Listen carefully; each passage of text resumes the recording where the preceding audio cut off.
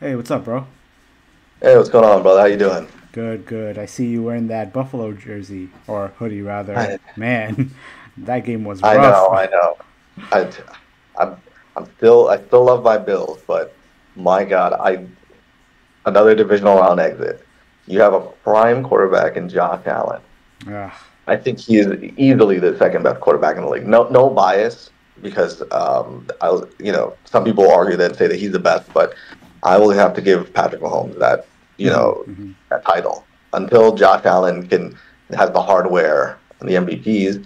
But I think he is every bit as talented as Patrick Mahomes. Hmm. Just when you have an inferior coach, you have and look, Sean McDermott's a good coach, but he's not Andy Reid. And Hmm. you have Stephon Diggs, who, in my opinion, is not nearly as good as people think he is. He was a wide receiver. He was in a top 10 wide receiver Right. when he was in Minnesota. He was a wide receiver too. He was the second best wide receiver in Minnesota, next to Adam Thielen. So Josh Allen had elevated him into a top 5 wide receiver. John Brown had some of the best stats of his career in Buffalo before he unfortunately fell off a cliff from injury. Cole Beasley had some of the best stats in his career, and he was regarded as one of the best slot receivers in the game when he Hmm. came to Buffalo. I mean, he was already a really good slot receiver in Dallas, but Right. you know, Yeah. I just hope they don't waste Josh Allen's prime. It would be a tragedy if he ended up like Dan Marino, Hmm. where you know, uh, considered like I think he's the modern day Elway. I think he's better than Elway, actually. But Oh. Is that a hot mm, take? I like it. Pretty much a casual, so yeah, you're not a way hot more. take. No, Oh, I okay. think he is more talented. He is more talented than John Elway. Hmm. John Elway has the accolades. It is a phenomenal quarterback, but Oh, no, okay. I would take Josh Allen any day of the week over John Elway. Got it. Got it.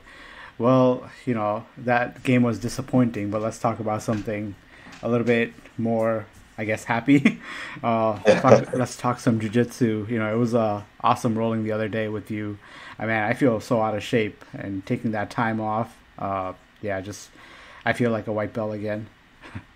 Oh yeah, you guessed out what like Yeah, 2 minutes? yeah. I was like, tap tap, get off. Even I lasted longer on my wedding night than that. Yeah, Mm. yeah. But yeah, I kind of wanted to ask you. I recently became a dad, and I know you started jujitsu when you were a father. How did you kind of like balance everything and dedicate time to get into come into class and continue your training? I mean, I'd have to, of course, credit my wife. She has done a lot for me to be able to pursue this passion Mm, because it was actually, I didn't start jujitsu until my daughter was what 3 4 months. right. So I wasn't getting much sleep, but I would have to give credit to my wife. She told me like, hey, look, I know you want to, you want to get into this, so just get into it. She's like, don't worry, I can handle things for an hour and a half, 2 hours.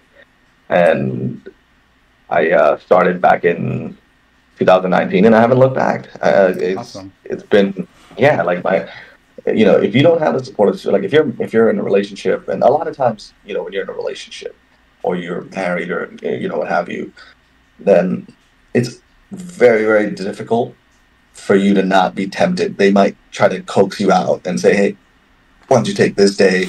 We'll just stay, we'll do this on this day. We have plans. Let's go here instead.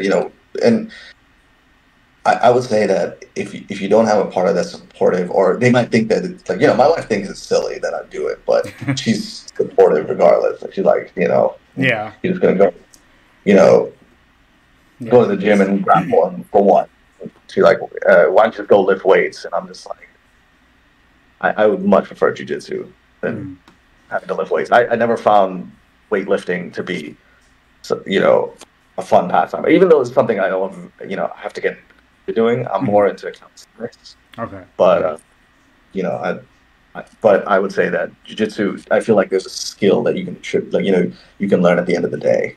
Okay, yeah, I mean that makes sense. And that kind of goes into the next question: how did you get into it, or why did you get into jiu-jitsu? But I guess you kind of answered a part of it. Like you Mhm. don't really enjoy lifting, and I guess jiu-jitsu is another way for you to stay in shape and get some exercise in. But I would love to hear what your reasoning is. Well, I mean, as you can tell, I think you know already. I'm a big fan of the UFC, MMA in Hmm. general, Hmm. and I always like I initially that had drove me into wanting to get into boxing, and that's why when we started, you, me, and cousin of mine, we started into boxing back in 2009, and it was great, and we did it for 2 years, but I always felt that we needed to do, like I never felt comfortable on the ground. I felt like if I would ever be taken down, I'd be fish out of water. Right, So, right. I felt like, I, I wanted to be, well-rounded. So I wanted to at least, at the very least, be competent in grappling. Yeah, So, yeah. Yeah, I think it was the same, reason for me, but it definitely helped that you started first, and then once you got really into it, you kind of just like brought me in, and and the rest is history. Um, I know you recently, were promoted to purple, but let's talk about how your journey to blue belt was. So, like, walk me through, how it was when you first got into it, and then how long did it take to get to your blue belt? okay. So, well, I mean, my journey, like, my tenure was interrupted actually due to the pandemic. So I was training first 10 months. Hmm. Um, I was training in 2019, and then the pandemic hit. Right. So, no, about 11 months. I was there inside of 11 months, and then the pandemic hit. So, um, the I would say that I feel like I had a very, very difficult journey while in white belt because when I was training, I was the newest guy there. There Uh, weren't a lot of um, beginners that came in, after me. So I was, the new I was guy. always, I was the worst guy in the gym. I was the smallest guy in the gym.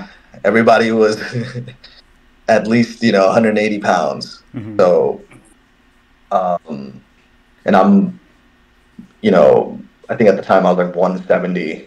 Right. So now I'm down to like 160-ish. So, but nevertheless, I was the smallest guy. I was the least talented. It took me, you know, just learning to survive and just getting beat up, day in, day out. And Right. then people would come in, there'd be, let's just say former wrestlers that would come in. It's not as if, someone that came in and they had no idea what they were doing. Hmm. There would be wrestlers coming in, and then, so it's not as if I ever had much success Hmm. while rolling in terms of, at least offensively speaking. Like, for me, the victories came in defense. Like if I'm like, if I'm able to stave off a submission, or if I'm able to survive, or you know, uh, mitigate the number of submissions that let's say a higher rank white belt or a blue belt would get me out. So that's usually what I did. Try to at least have these small victories. Right. And the reason why I think jujitsu is hard, and the reason why I think a lot of people quit Hmm. jujitsu, is because the temptation to quit, there's an allure to quit. It's not, we all do things that are unpleasant or things that we may not immediately enjoy, right? Like Hmm. you might have to do a project at work, or you might have to um, study for a test or write a paper that you're not particularly fond of in school. But at the end of the day, you kind of feel like you're compelled to do it. Like Like you have to there's do it. Yeah. like you're not. You can always not do it. You can always say like, oh, I'm not going to study for this test, or well, I'm not going Yeah. to study or I'm not going to write this paper. I'm not going to do this project at work.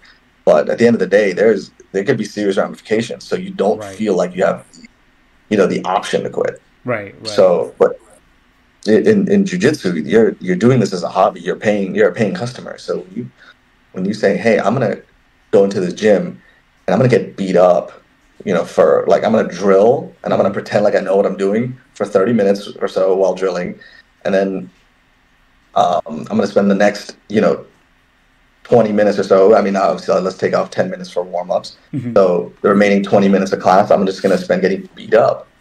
So oftentimes it's more than 20 minutes, maybe it's 30 minutes, right? You're just Mm-hmm. sitting there, and you don't really, it's not like striking where you see the progress, that you feel like you get better every time you come in. Like you're like, oh, I'm hitting these pads just a little bit better, right? Right. It's not like that. Remember, every day we would go, we would come into boxing. We felt like we were just coming out like 1%. That's not the case with jiu-jitsu. You feel like you flatline, or there's peaks and valleys, right? And then you just kind of feel like you level up. Like, if you ever played like a role-playing game, or anyone that's ever played a role-playing game, they would understand. Like you do genuinely have like a moment where you go from like 99 experience points, and then you hit the 100, and all of a sudden you're just considerably better. Like you just come in 1 week, and then you just level up, and you're considerably better. Yeah, like you grind, and then you see the result of that grind. Mm-hmm. Yeah. And it's just out of nowhere, you'll just hit that submission, or you'll hit that escape, you'll hit that sweep, and you're just like, wow, I didn't know I was capable of doing it. And during my time as a white belt, like I know for the first 5 months, done. There was the allure to quit, and it kept nagging in my head, like, hey, you don't need to do this, and that's what makes jiu-jitsu very, very hard to get into. Right. You saying like a lot of people quitting because it's hard to do, and but you sort of stayed. Did you stay because that time where you realized you leveled up, like you hit that first sweep or the first submission, you're like, oh, I see my progress.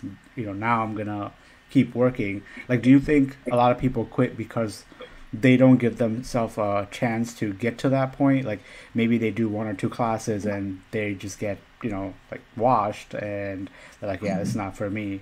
So is that like your first time being successful at something? Is that the thing that kind of kept you going? So I think there's that first wave of people that come in. They'll do the trial classes, right? They'll do 1 or 2 trial classes. They'll quit. You'll never see them again. You don't remember their face.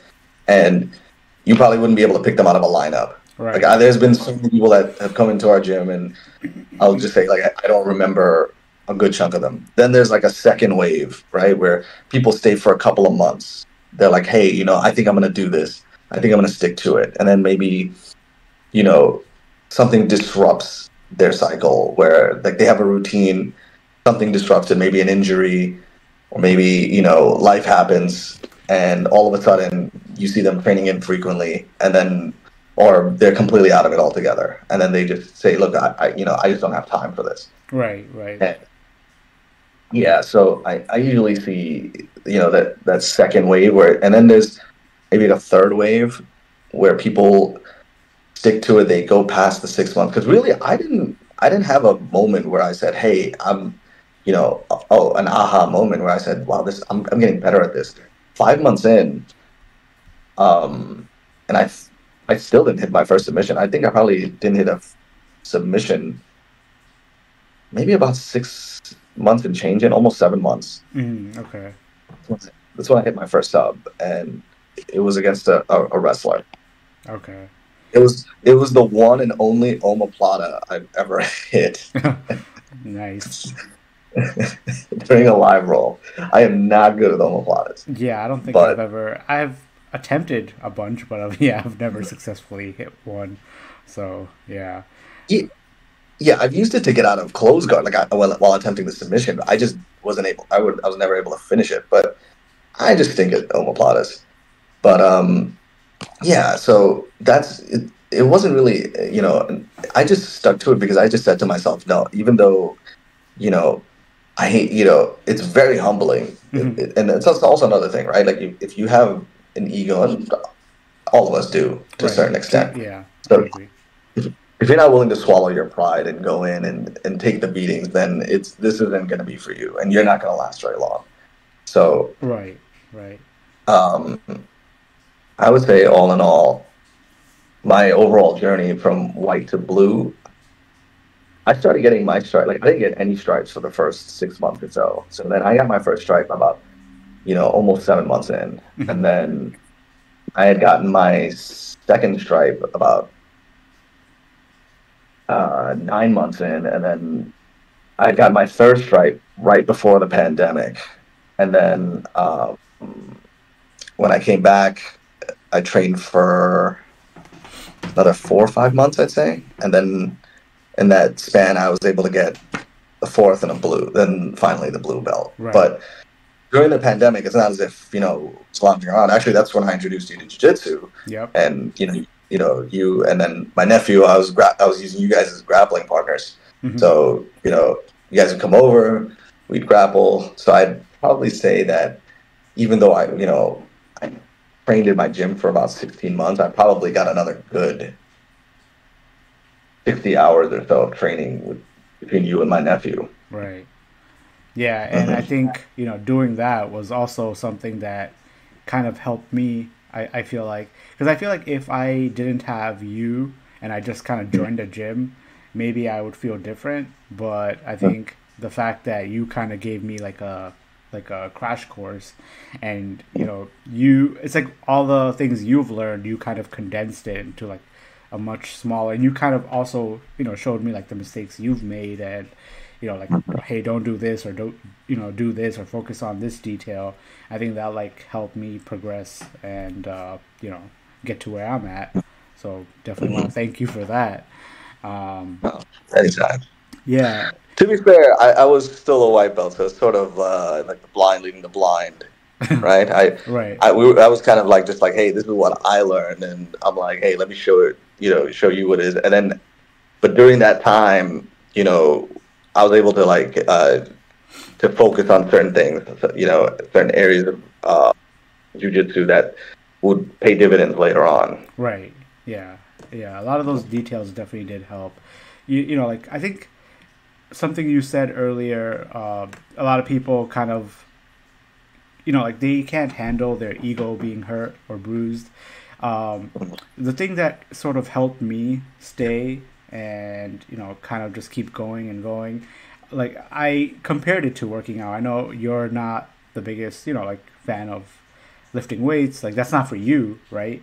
But like that's something I've always enjoyed and I've always done. And the way I looked at it is, like, even in weight training, or like you said, in like an RPG game, right? Like, there's a certain level of grind you have to go Mhm, through to achieve something, right? So it's like, if you're trying mhm, to lift, like, if you have a goal of X amount of weight, you can't just go in there and expect to lift it right away, or in a very short amount of time. Like, you have to actually train towards it, right? Like, you have to take small steps, and you got to work on your form so you don't hurt yourself. You got to, like, there's a lot of like steps to it, and I feel like that's humbling. And so, like, I also just applied that to jujitsu. It's like, I know I'm gonna go in and I'm not gonna be good, and that's fine. Like, I'll just improve a little by little by little, like, every single day. Like, my goal was always to just learn at least one thing or one detail that I can maybe remember for the following class.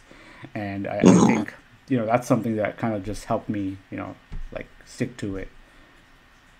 Absolutely, yeah. And you were able to get your blue belt back in, was it June or July? I believe June, right? June, yeah, like early June, right before my birthday. Hmm. Yeah, that was a pretty cool. Like, how my wife was there, and then coach just kind of planned it, like, when she was like there, and yeah, it was definitely a surprise.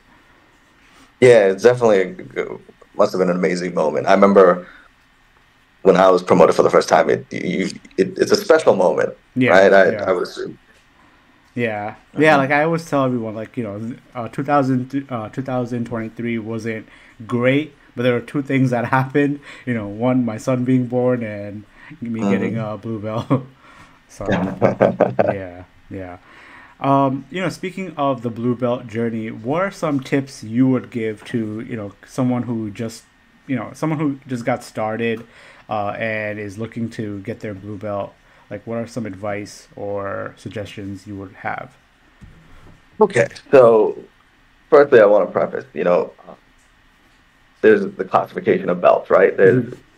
I mean, there, obviously white, blue, purple, brown, and black, but, um, that there are different types of white belts, different types of blue belts, and etc. Right.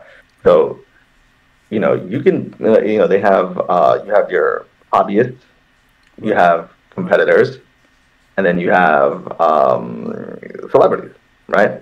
So those are generally the three types of belts. Right? So you have the hobbyists, such as myself. We train consistently. Um, then we train consistently, but I don't really actively compete. Right. Um, find it very difficult to take time, and I can dedicate an entire day to go to a location, wait around. And I remember when you competed, your matches were pushed back by what? How many hours? Three, Yeah. 4 hours? I feel like it was just not organized well, but you know, you live and you learn. Mm-hmm. Yeah. I remember I was like, 'cause I double booked that day. I actually had an event to go to in the evening, so I didn't like. I remember coming early to your event. Was it maybe like 1 o'clock or so? And then you didn't even get to have your match until what? Maybe 5? If Yeah. I'm not mistaken. Yeah. Uh, ridiculous. Yeah. So to get back to the types of belts, so hobbyists, I think they fall under individuals um, that don't compete or compete on occasion. Then they're active competitors that consistently compete. Hmm. So, um, a hobbyist blue belt is significantly different than a competitor blue belt or a celebrity blue belt or a blue belt, right? Because, well, let's get this out of the way. Celebrities, a lot of times they don't often roll, or they never roll, actually, I'd say. Um, like I think, Higa Machado's system comes, into mind right there, and Yeah. where they don't usually roll. Ashton Kutcher. Uh, yeah, they'll drill. Yeah, Ashton Kutcher, of course. You know, when he's not when he's not defending Ravitz, he's out here, Yeah. pretending to be brown belt in Jiu-Jitsu. Right. We all seen that video of him and Craig Jones. Come on, we know the truth. Yeah. Yeah. I feel You know, like rolls don't two. lie. Yeah. I feel like when I was like maybe a two stripe or three stripe, I could have handled that Oh, role. absolutely.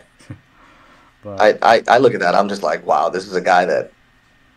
You know what? I'm not even gonna entirely blame Ashton on this, y- but yes, men it's probably. because yeah, he's not gonna say no to the belt, right? He's not Right. gonna say no to it. So the problem is, now you're stuck because if you really want to be a brown belt, then you'd have to, go to an accredited school and give it back, or tell Hmm. Egan like, hey, listen, I need to get out of this system and you know go under a normal system, grapple with real training partners, not just drill, and do it the hard way. So Right. celebrities, celebrity belts. I think the Valenti brothers also. I think Giselle Bundchen is dating one of the Valenti brothers. I Hmm. think she had left Tom Brady, and then when she left him, her rebound was one of the Valenti brothers. Yeah. Hey, listen, man, she got her purple belt in 2 years without without sparring, right? So Right. this Yeah. goes to show. Yeah, but Um, yeah, back into I guess you were explaining the type of the rankings, but also like the type of there's competitors, there mhm, hobbyists, and there's celebrities. mhm. So Yeah, yeah.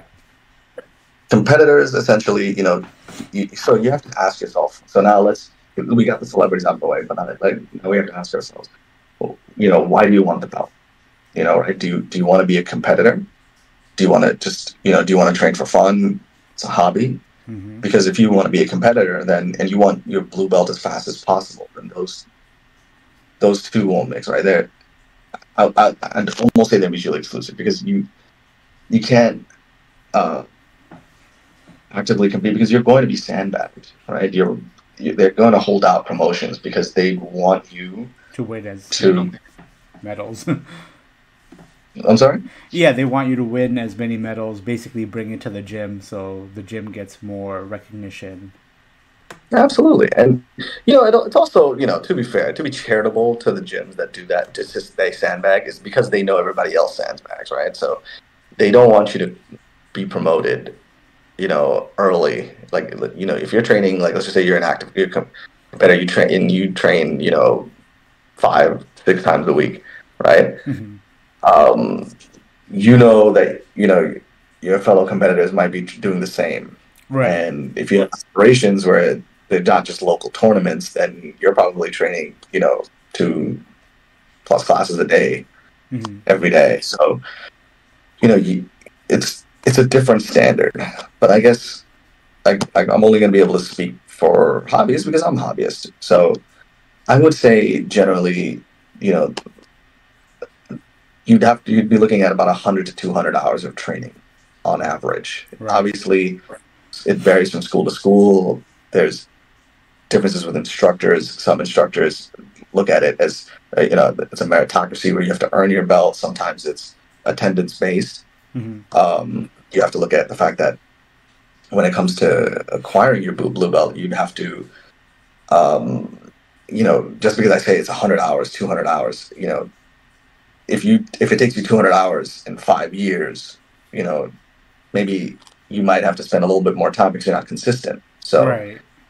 going consistently, at least bare minimum twice a week, you know, Right. I would recommend at least 3 times. But I understand, like, there's a large swath of people that want to do twice a week, but um, so I would say as long as if you can find the time to do twice a week, then go ahead and do twice a week.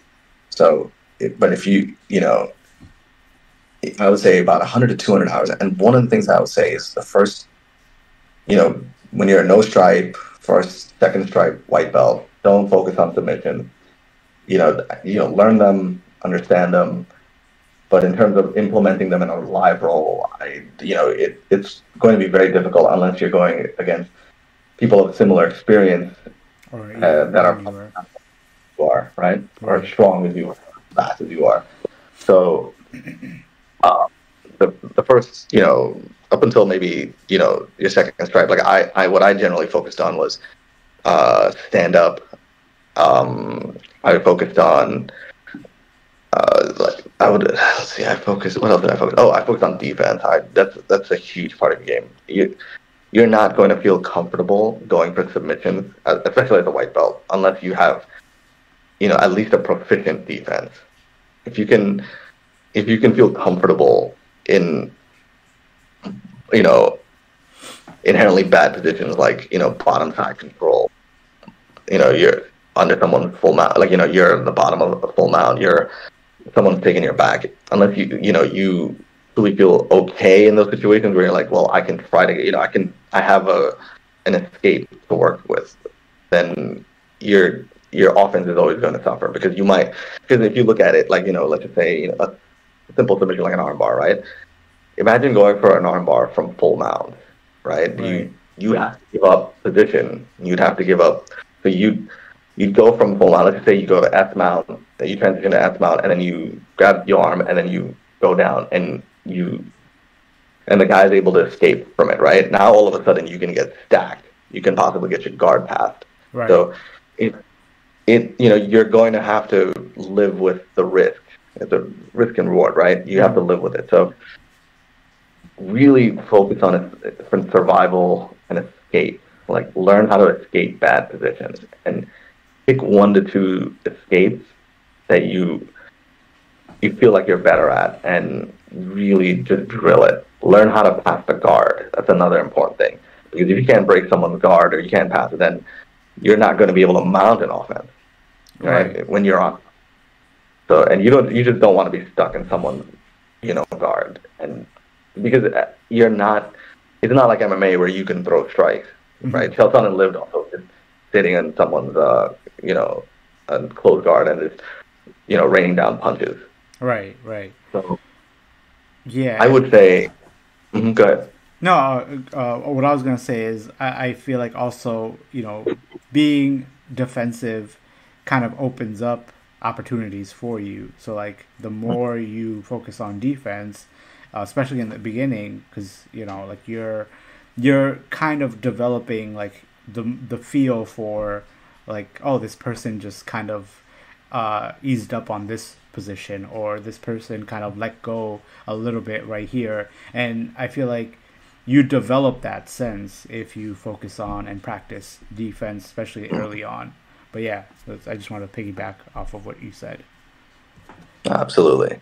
Yeah. And then I would say, after your second stripe, like when you get to your third or fourth stripe, sorry, then really start to ramp up. One last thing. Let me just preface. I would work on drilling more as a white belt in general than rolling. Like later on, once you get to like maybe 3 to 4 stripes, you're like, at that point you've gotten to about a year of training.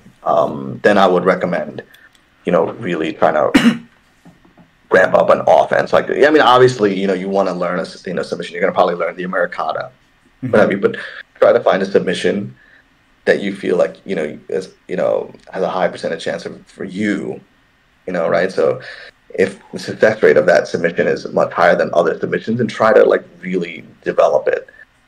And I would say around once you get to like the fourth stripe, really like I start to dabble a little bit in leg locks. Like I can't stress it enough. I think people learn leg locks way too late. I think there's a swath of jiu-jitsu practitioners that have an outright aversion towards leg locks. Yeah. So, a lot of times, people might take it personally if you go for a leg lock. If you're in an open mat, or if you're you're just dropping in a gym.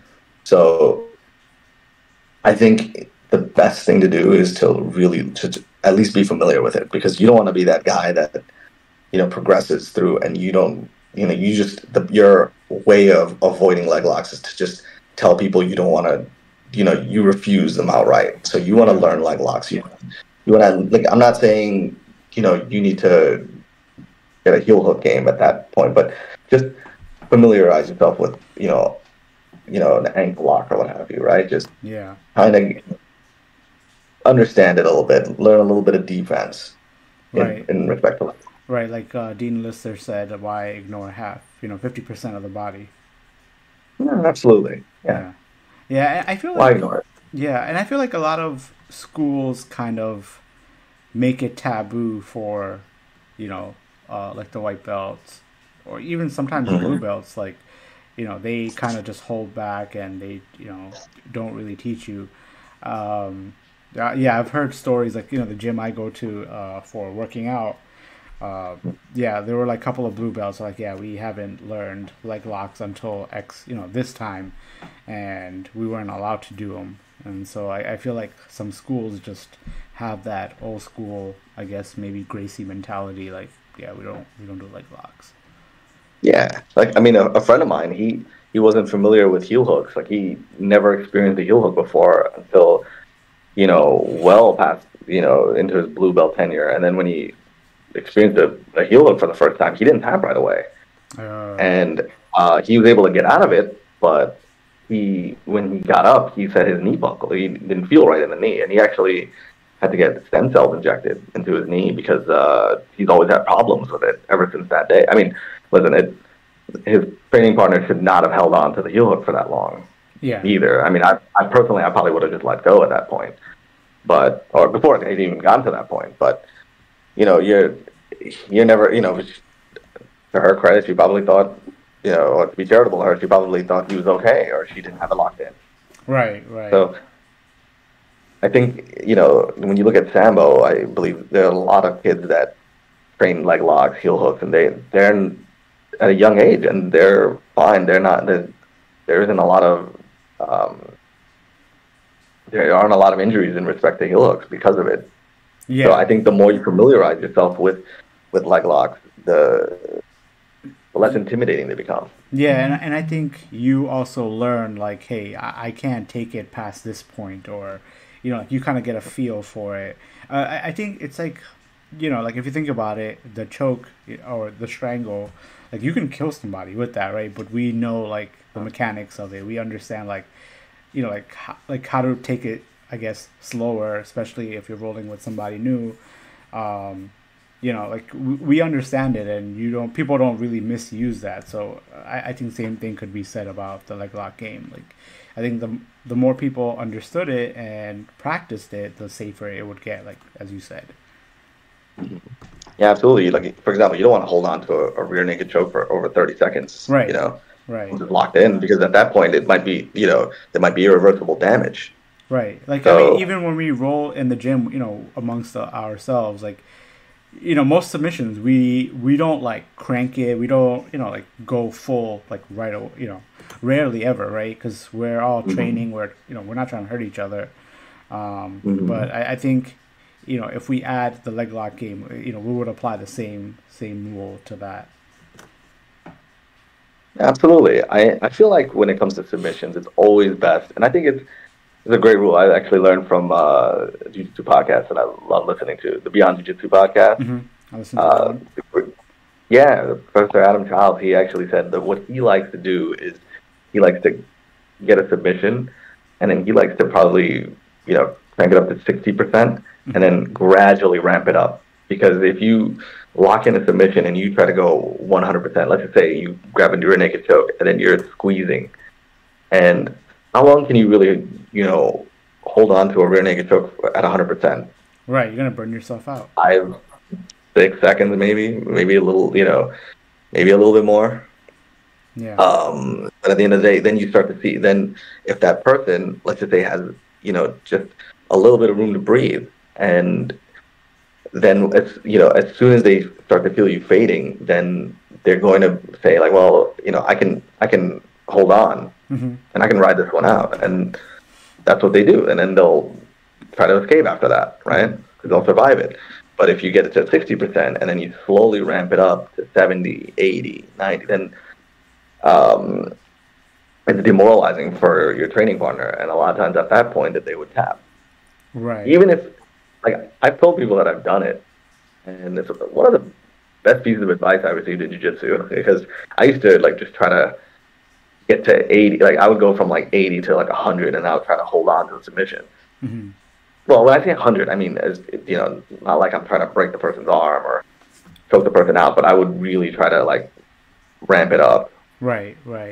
Yeah, I think, the tournament kind of gave me, like, a different perspective on it, because most, like, arm bars and things like that, you weren't there for the second match, because I think you had to leave, but the guy basically did a French arm bar, and, like, he like cranked it right away, and my elbow was like messed up for remember like when I came back, messed up for like a couple of weeks. But yeah, in the tournaments, I think it's a different mentality. Like if you have something, you just go for it right away.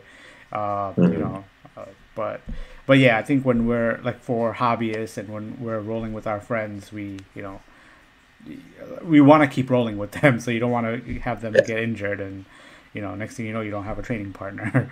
So yeah. I don't think I've ever really injured a training partner that I could remember. So hopefully it should continue. Yeah, I mean, I feel like this is a full contact sport, and accidents do happen. So we just got to be careful as much as we possibly can. Absolutely. Yeah. Like speaking of kind of taking it 0 to 100, what impact do you think strength has in jiu-jitsu? Like, I know a lot of people, especially non-practitioners, they put way too much emphasis, I feel like, on strength. What is your take on it? Oh no, I think it absolutely matters. I mean, would I rather be stronger than I am now? Absolutely. I'd love to be stronger. Who wouldn't want to be stronger? The problem is you don't want to rely on your strength, right? You want to, like, because at that point, where does the strength end and the technique begin, right? Like there's just, I mean, like you can see like, strongmen that grapple like, mixed martial artists, and like I think Dustin Poirier grapple, strongman, and I was just able to. Was it Thor? or no, it was the Might other. have been. No, it was the other guy. Gordon Ryan. Basically like rolled with Thor, in the Mm-hmm. mountain. Yeah, like Mm-hmm. that was actually really cool. Like you got to see someone like twice, maybe three times his size and strength, Mm-hmm. and Gordon still was able to like pretty much be in control. I remember I seen a little bit of that role with Thorne Bjornsson. Yeah. It was that was a great role. I think strength definitely matters, but I think you don't like when you see someone that's like a Rusum or Paul Holler is right, like a guy that's like, juice to the gills. Hmm. Like, at what point would you say like is he really technical? Is he just you know? I mean, obviously he's ripping submissions and trying to injure people, but at what point would you say that you know? Oh yeah, he's a technical grappler. Well, I mean, maybe he's a good grappler. That just happens to be really very very strong. Right. Right. So, Right. Yeah. mhm. Speaking of strength and like competition, what are your thoughts on juicing? I know like a lot of local competition get have a bunch of people, especially in the blue belt and purple belt, juicing, even white belts, surprisingly. Uh, yeah, I find it kind of weird that you're just juicing at such an early age, and especially for like local competitions. But maybe they have aspirations to get somewhere further. But yeah, I would love to know what you think. Well, this is going to be a bit of a hot take. I don't mind. This is something coming from someone that's never juiced before. Hmm. I don't mind. Like, I don't really have an issue with people because at the end of the day, it's your body. You Your can body, your choice. do what you want to do in that sense. Like, you have bodily autonomy, right? Like, um, the problem is like if you want to if you want to go out and drink, drink on weekends, you want to smoke, you want to do whatever. I don't mind as long as it's jujitsu, right? If it's mixed martial arts or boxing, that's different because you can give someone brain damage or cause serious bodily harm. So at that point, my view is in jiu-jitsu, it's the norm, right? I mean, obviously, if you're juicing for local competitions, it's your sole reason, then I think it's odd, but Hey, do you're free you? to do so.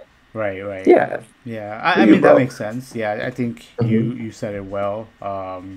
Yeah, I think if strikes are involved, the risk is also higher, and you're sort of breaking contract, right? Like, Hmm. if the other Yes. person agreed to fight someone who's, have a fair fight, this person clearly has an unfair advantage. So, yeah, that makes sense. Yeah.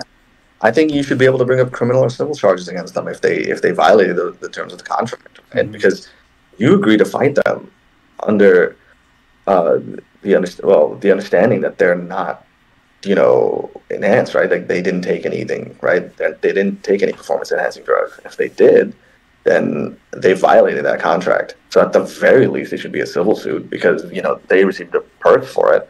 Hmm. Hmm.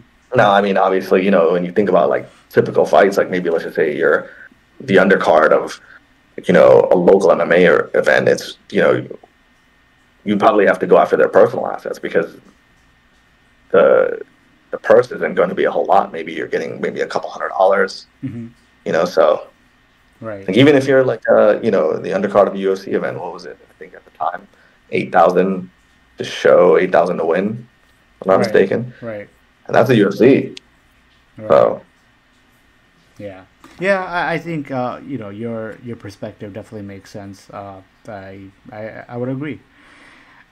Switching gears, what would you say is the no best? pun intended. What would you say is the best martial art for self defense, especially like in a street fight situation? Okay, so street fight, right? So this is Hmm. going to be a bit of a long answer. Short answer, I'm going to say, you have to be airdyne and grappling in specific aspects of Muay Thai. And I'll explain. So, you think about a mixed martial arts match, right? And you're going to Hmm. say easily, what are the best martial arts for a mixed martial arts match, right? Like wrestling, right? Because the rules favor wrestling. You have jujitsu, obviously. You need to know how to submit the guy or finish the guy on the ground. You need like some type of striking. So let's just say, boxing or what have you, right? I'm just throwing it out. So there are a lot of control variables in a mixed martial arts match, right? Mm-hmm. So there's so many different ways to win, but for the most part, like you have gloves, you have a mouth guard, you have a cup, you're in a cage, I'm not sure the size of the octagon, but that's already predetermined. So there are a lot of control variables, but in a street fight, think about, the number of independent variables that you see in a street fight, right? Like, first of all, where are you fighting? Right. Are you fighting in a field? Are you fighting on cement? In a public road? Are you fighting on marble tiles in a store?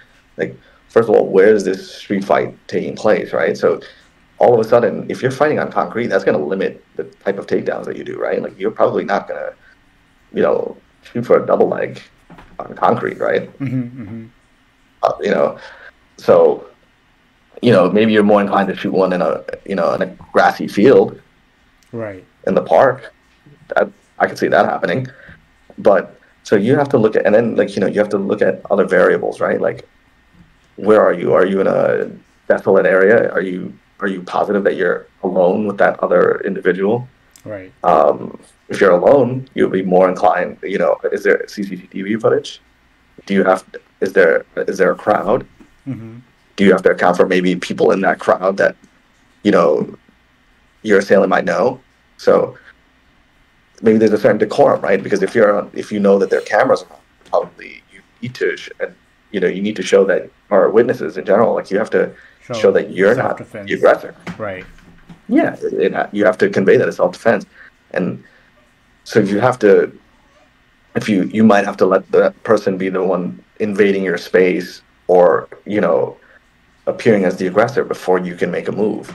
Right. So obviously, you want to keep your hands close to your face, even if it's like this, something subtle, because you don't ever want to have a point where you're moving your hands from a resting position all the way up to block something. Mm-hmm. Yeah. Yeah, that makes sense. So, you have to keep that in account. Does the person have cauliflower ear? If he has cauliflower ear and you're you have 6 months of grappling experience, do you think it's a good idea to try to shoot for a takedown? No. Right. Right. And then also the variable of a weapon. Mm-hmm. Yeah. Well, it's a weapon, and are you in a concealed carry state, or right. So many variables. But let's just say if you're in a situation where if you're dealing with multiple attackers, right? Then I think so. Let's start with multiple attackers, and because I think it'll also translate well for a single attacker. Mm-hmm. Well, my answer at least. So obviously, you need to know how to grapple, because at the end of the day, when you know how to grapple, if you get taken down, you fall down, you can get up. If someone's there, and in a situation where seconds matter, you need to be able to get up quickly. Right. Or if there are multiple attackers. And my opinion is, if you're facing multiple attackers, first of all, it's not as if, the chance of you winning with each additional attacker is exponentially harder, right? Mm-hmm. If there are 2 attackers versus 3 attackers, it's so much harder to win that fight. So, and 1 versus 2, right? It's much, much harder to win. So, you have to look at it like this. If you have, let's just say, 2 people attacking you, you can't count on a knockout, because a lot of fighters will tell you, like, it's usually the punch that they didn't expect would knock the other person out is the one that knocks them out. Right. Like, they said, well, I threw harder punches in that fight. It's just that one punch that they didn't see coming, mm-hmm. and the opponent didn't see coming, and then they themselves, the fighter, didn't think would knock them out, was the finishing blow. So you can't rely on that, because they might close the distance on you. They'll try to swarm you and try to grapple with you. Mm-hmm. So my opinion, I think leg kicks, especially calf kicks, mm-hmm. are very effective in a street fight, especially against multiple attackers. Because I'll just give a personal experience. When we were doing MMA for a little while, right, and my cousin and I, So we went to a mixed martial arts gym, and you trained with us a couple of times. You can probably tell the story, but um, so one of the sparring sessions that I had, I went up against a guy that was throwing a lot of leg kicks because I was getting the better of him in boxing, but because when he was playing my game, but then they said, "Hey, stop boxing with him." Um, my coach was like, you know, he was, throw kicks at him. So what did he start doing? He threw leg kicks. The first one, the very first leg kick I felt, complete shock to the system. I didn't expect it, but I was like, okay, I can deal with this. Like, it hurt, but it wasn't, Right. like I'm not, um, I can tolerate pain. It's not, it's not like if I would get hit in the face or what have you, or hit with a body shot. So then he threw a second leg kick, and I didn't know how to check it. Maybe about 5-6 kicks into it. Mm-hmm. My leg, like at that point, I couldn't really put weight on the leg anymore, the lead leg. Mm-hmm. So at that point, I had to, I think he threw 1 or 2 more kicks, and at that point, I had to switch stances. And I'm a natural southpaw. I had to switch to orthodox. I didn't know how to really box orthodox, but at that point, I just couldn't put weight on that leg like I initially, did as southpaw. So imagine throwing calf kicks or leg kicks against someone, and adrenaline is flowing, right? Because there's a lot that can happen, during the street fight when the adrenaline is flowing. But if you throw 5-6 leg kicks at a person, at some point it's going to pay dividends, because at that point they may not be able to put weight on it, and it doesn't take very long. Right. Even if they don't feel it, they won't be able to use it effectively.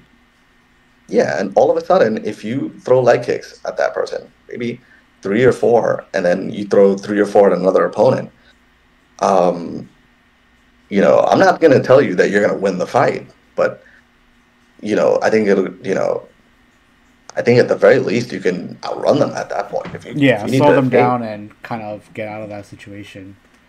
Mm-hmm. Yeah. Because at the end of the day, street fight is about survival. You're not trying to, winning a street fight would be in an ideal world is, finishing the guy and getting, and not getting in trouble with law enforcement. That's the ideal scenario. Right. And obviously you're not taking any damage. So so when you're going up against an opponent, let's just say a single opponent, then I think, even if it goes to the ground, right? Even if you take it to the ground and that, okay, maybe there are no spectators, and you don't see anybody else in, the immediate vicinity that you think would come in to help them. So at that point, if you decide to take them down, because then you have to assess the fact that there's a risk if you get into a boxing match with him and you punch him so hard that, he breaks a jaw or he gets knocked out and his head hits the pavement. Mm-hmm. But if you can, take him down and choke him out or what have you, then that's, he's going to have a hard time building his defense team's going to have a hard time building a case against you. Right. Like because you weren't the aggressor. Mm-hmm. Yeah. You already weren't the aggressor. Yeah. Wasn't there like a similar story with this guy in New York City, maybe like sometime last year, I can't remember, when he was a Jiu-Jitsu black belt, right? He was a black belt. He stopped this guy and basically just sort of mounted him, or maybe took his back and just held him until the cops came. Mm-hmm. Yeah. Oh, okay. That's what I said. Yeah, in an ideal world, that'd be great, right? Because if you feel that, you're stopping a criminal, sure. But a lot of times it could just be someone that, maybe, said something, looked at you the wrong way and then made a comment, or he, said something about your girl, and, you can't let that slide. There's certain things, there's a lot of things you can let slide. But I think if somebody were to insult, like, your child or, your spouse or what have you, that's, there's a certain level of pride that's going to come into play, right? Right. You're not going to allow that. Right. So so some type of grappling and Muay Thai or leg kicks, basically. Those would be your ideal martial arts or ideal things for street fights. And one last thing about that, I think, a lot of people feel like, okay, a blue belt, like I know Helio Gracie said that blue belt, the definition of blue belt is someone that can, that can beat someone that's, of a reasonable, size, larger than them, right? So like if they're maybe within, 40 pounds of them or so, that you should be able to beat them in a grappling match. Now, I don't think a blue belt is necessarily enough in a street fight because I think seconds matter in a street fight. So, like the difference of like hitting a submission, like and look, I think a blue belt could be enough to win the fight, but I think I think time is important, and I think you need to get out of that situation as quickly as possible. So I think you should, the more you train and the further along you are in blue belt, then I think a middling blue belt might be, I would say, the bare minimum in order to feel confident against an untrained opponent. Right. Yeah, that's fair.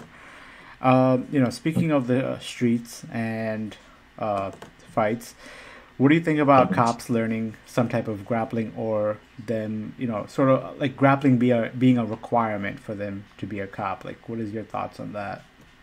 What are your thoughts on that? I think it's absolutely necessary. And well, let me say this: I don't like to see police officers, attack civilians for nonviolent crimes. So, in that event, then no. I mean, obviously, other than theft, if you're trying to steal from, but we obviously know that, New York and San Francisco, they don't really go after you for theft. Right. So, yeah, like, so for that reason, I mean, but I think, like, let's just say, assuming it's a legitimate crime, and that person needs to be detained, I think it's absolutely essential. I don't understand why police officers don't train. I hear, like, I astounded, I like just seeing videos of police officers. I've seen like 2-3 police officers at a time, like trying to subdue an opponent, and that guy's able to get up and run away. Yeah. I think there was like a recent one too. Get out of. Yeah. What was that? No, I said there was also like a recent one where I think the guy got into a car, right, and then he drove off.